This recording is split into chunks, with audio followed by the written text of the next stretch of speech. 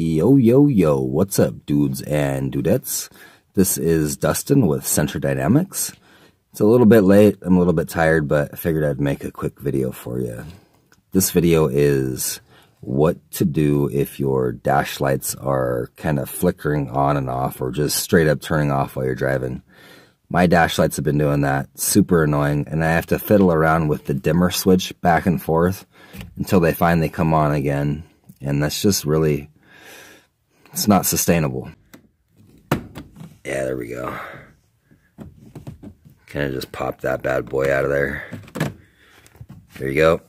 Once you get that popped out, you can just go ahead and push down this little button right here with your screwdriver while you're pulling on the plug, and it'll pop right out.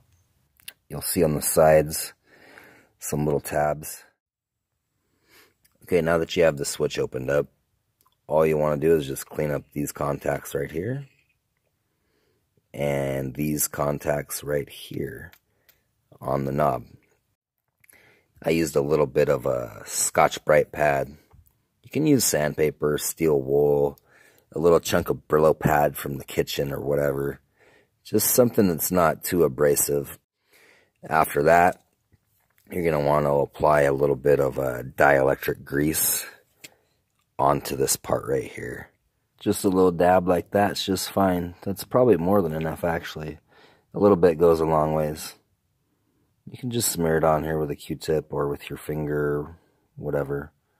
If your finger's clean, that is. This should last you quite a long time, you know, especially if you put that dielectric grease on there. If you don't have the grease, don't freak out. Don't worry about it. It's not something that you have to have.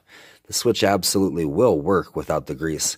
It's just going to last longer and perform a little bit better with the grease. So if you don't have it, just clean it up, put it back in, and get back on the road.